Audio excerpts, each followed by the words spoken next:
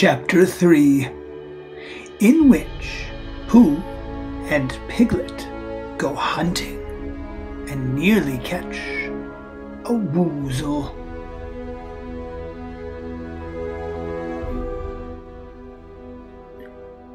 The Piglet lived in a very grand house in the middle of a beech tree, and the beech tree was in the middle of the forest, and the Piglet lived in the middle of the house. Next to his house was a piece of broken board which had "Trespassers W" on it. When Christopher Robin asked the Piglet what it meant, he said it was his grandfather's name. It had been in the family for a long time. Christopher Robin said you couldn't be called Trespassers W. And Piglet said yes, you could, because his grandfather was. And it was short for Trespassers Will, which was short for Trespassers William. And his grandfather had had two names in case he lost one. Trespassers, after an uncle, and William, after Trespassers. "I've got two names," said Christopher Robin carelessly. "Well, there you have it. That proves it," said Piglet. One fine winter's day, when Piglet was brushing away the snow in front of his house, he happened to look up, and there was Winnie-the-Pooh. Pooh was walking round and round in a circle, thinking of something else. And when Piglet called to him, he just went on walking. "Hello," said Piglet. "What are you doing?" "Hunting," said Pooh. Hunting what?" "Tracking something," said Winnie-the-Pooh very mysteriously. "Tracking what?" said Piglet, coming closer. "That's just what I ask myself. I ask myself, what?" What do you think you'll answer?" "I shall have to wait until I catch up with it," said Winnie-the-Pooh. "Now, look there." He pointed to the ground in front of him. "What do you see there?" "Tracks," said Piglet. "Paw marks." He gave a little squeak of excitement. Oh, Pooh, do you think it's a Woozle?" "It may be," said Pooh. "Sometimes it is, and sometimes it isn't. You never can tell with paw marks." With these few words, he went on tracking, and Piglet, after watching him for a minute or two, ran after him. Winnie-the-Pooh had come to a sudden stop and was bending over the tracks in a puzzled sort of way. "Oh, what's the matter?" asked Piglet. "It's a very funny thing," said Bear, "but there seem to be two animals now. This, whatever it was, has been joined by another, whatever it is, and the two of them are now proceeding in company. Would you mind coming with me, Piglet, in case they turn out to be hostile animals?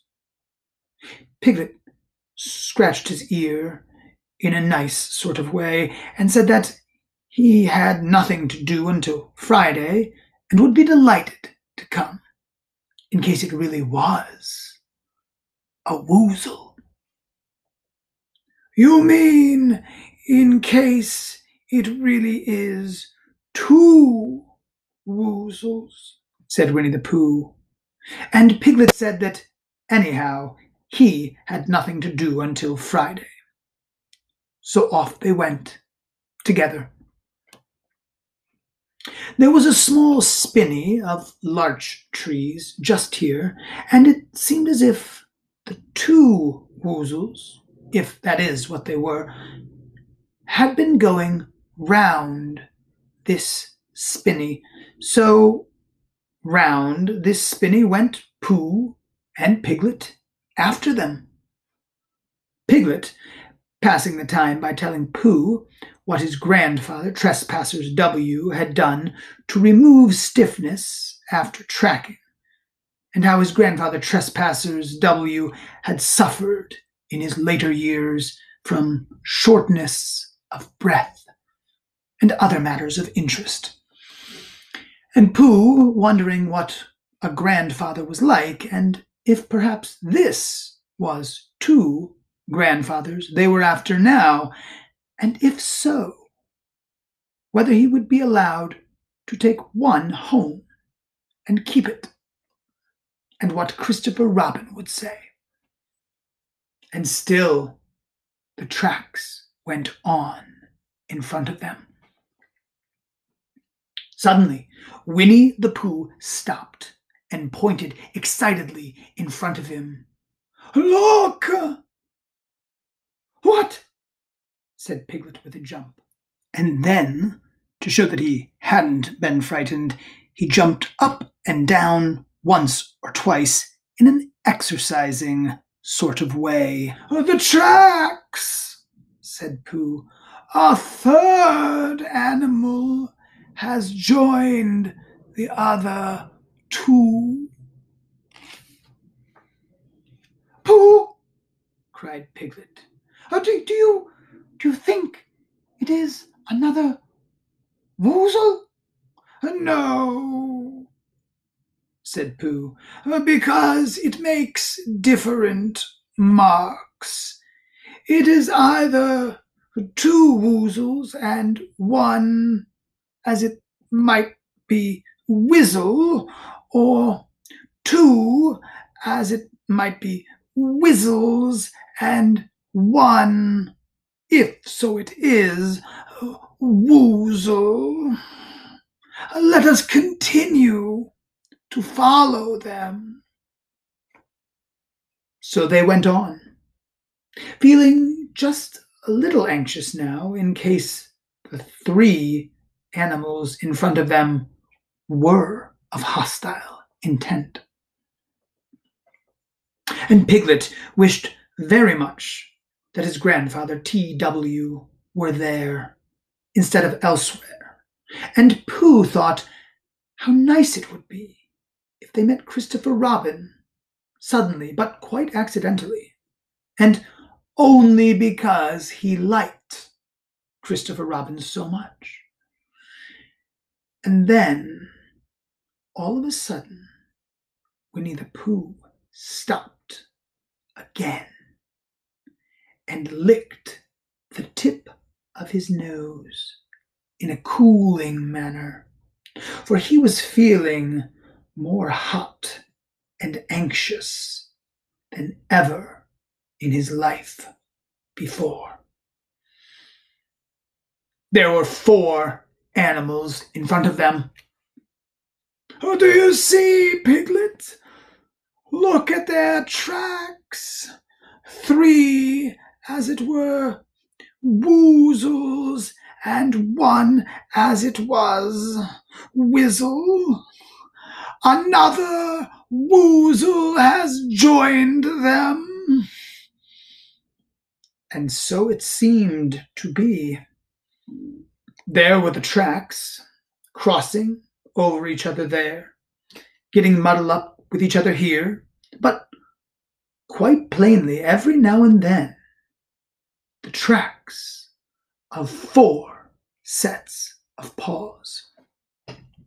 I think, said Piglet, when he had licked the tip of his nose too, and found that it brought very little comfort.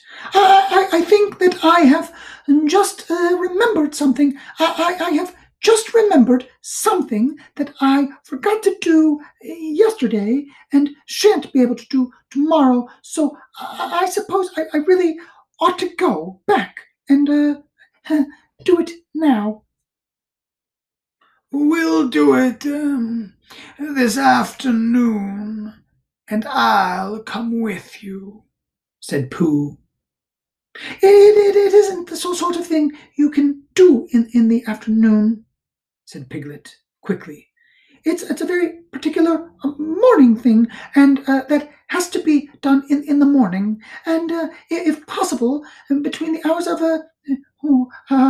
what would you say the time was? Oh, about 12, said Winnie-the-Pooh, looking at the sun. Between, as I was saying, the hours of 12 and 12:05. So really, dear old Pooh, if you'll excuse me. Oh, what's that?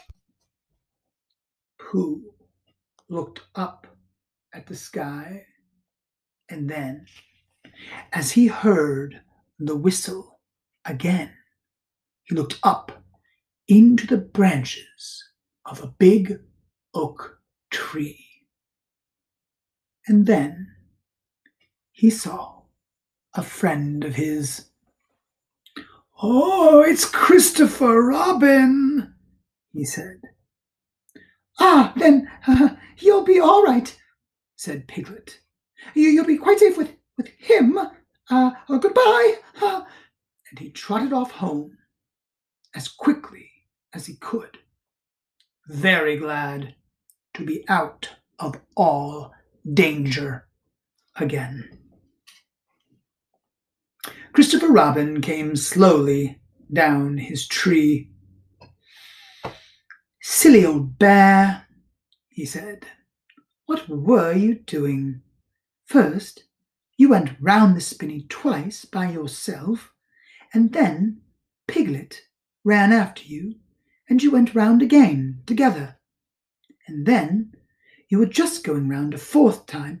Wait a moment, said Winnie-the-Pooh, holding up his paw. He sat down and thought, in the most thoughtful way he could think. Then he fitted his paw into one of the tracks. And then he scratched his nose twice and stood up. Yes, said Winnie-the-Pooh. I see now, said Winnie-the-Pooh.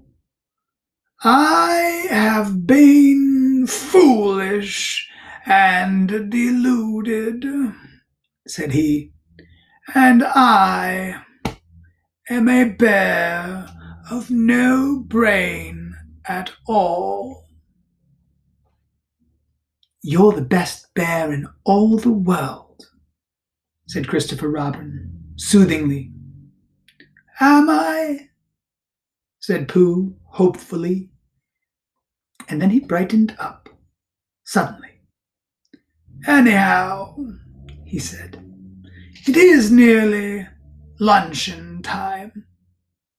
So he went home for it. The end of chapter 3.